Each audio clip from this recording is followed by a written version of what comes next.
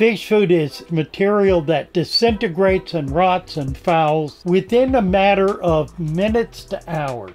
Not all of it, I won't say all of it, but much of it is the worst thing you can possibly put in a fish tank because it makes things rotten. It fouls the system.